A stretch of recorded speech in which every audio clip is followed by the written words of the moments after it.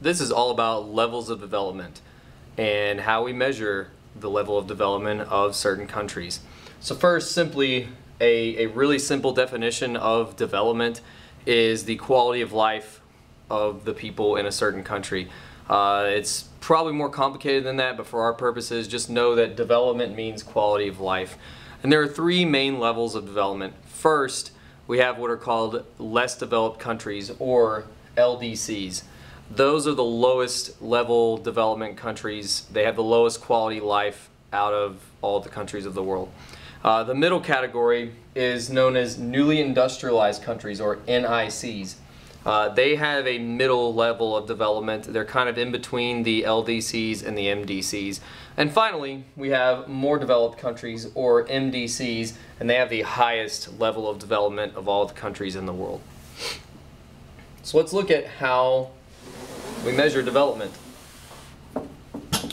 We look at socioeconomic indicators. What socioeconomic means is simply a mix of social, hence socio, and economic, obviously like money-related things. That's why we call them socioeconomic indicators. We look at things like GDP per capita, the infant mortality rate, how many babies die per 1,000 born before the age of 1. Your birth rate and your death rate, which will be known as the BR and the DR. Literacy rates. The definition of being literate is that you can read and write in your native or first language. And then the unemployment rate, the number of people that don't have jobs but are looking for work.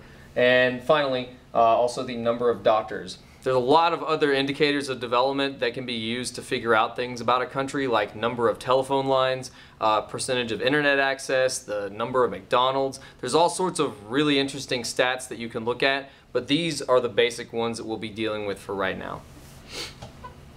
Now, the United Nations, which is the United Nations is basically the organization of all the countries in the world. They have came up with a way to rank countries, and that's called the Human Development Index, or HDI.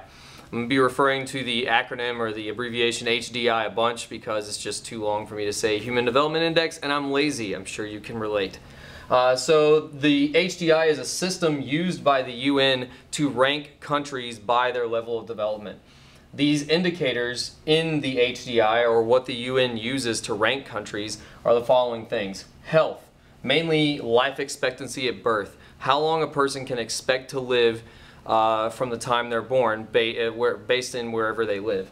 Another thing they look at is education, mainly the number of years children are in school in certain countries.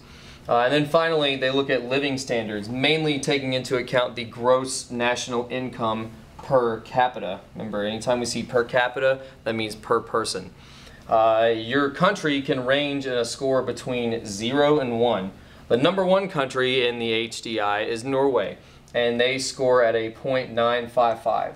The worst country, ranked 186 in the world, is the Democratic Republic of Congo, with a score of 0.304. The US is ranked number 3, and I don't know the score right now because I forgot it. So let's get into what these categories actually mean. How a country gets to be known as an LDC, an NIC, or an MDC. First, we'll look at LDC characteristics. These indicators make up an LDC. They have low literacy rates and years in school. They have low GDP and GNI per capita. That means their people don't make much money. They have low life expectancies compared to other nations of the world.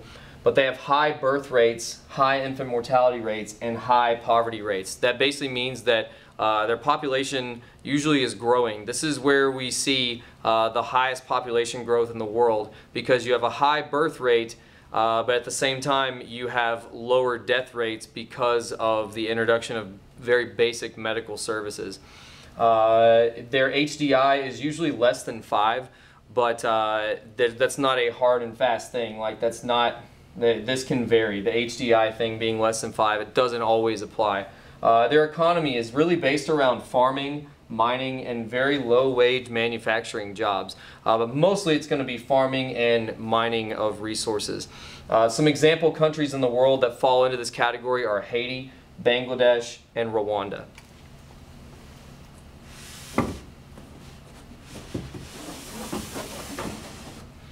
Now let's look at the characteristics of newly industrialized countries, or NICs. They are in between LDCs and MDCs in most indicators. If an NIC was a person, that person would be a teenager, and so I'm putting on these glasses because maybe teenagers wear these. And I also have car keys because that's like the coolest thing ever when you're a teenager, is being able to drive. And so they are kind of the in-between countries. They're not babies per se anymore, if we're going with that analogy, but they're also not like mature and old yet. So they are between LDCs and MDCs in most indicators. They have a rising GDP, a rising literacy rate, number of years in school, life expectancy, and number of doctors. Notice the arrow is trending upward. It's not straight up and down because they are improving in these areas. And they're also lowering their infant mortality rate, which means that their medical care is improving. They're lowering their birth rates because when you don't have to farm for a living and you don't have to mine resources for a living, usually people have fewer children. And their poverty rate is also steadily going down. Their Human Development Index scores are usually greater than 0.5 but less than 0.8 approximately. Again, these are not set in stone numbers, but generally when you look at these scores, this is where the NICs fall in between. Their economy is really based around manufacturing, and a lot of times you see people moving from the rural areas where they don't have to farm anymore, and instead they go to more urban places to get manufacturing or factory jobs. Some example countries of this are China, Brazil, Mexico, and Malaysia. Now, finally, we have the MDCs, or more developed countries. I'm going to go with the analogy here that I have a cane here because old people really like canes if they need something to help them walk. So in an MDC, your GDP and GNI per capita are going up. They're usually very high. Your life expectancy is high. The number of years in school is high. And your number of doctors are also high. In your MDCs, though, the birth rate is probably the lowest out of any of the three levels because, again, people don't have to have as many children when they don't have to farm in order to survive.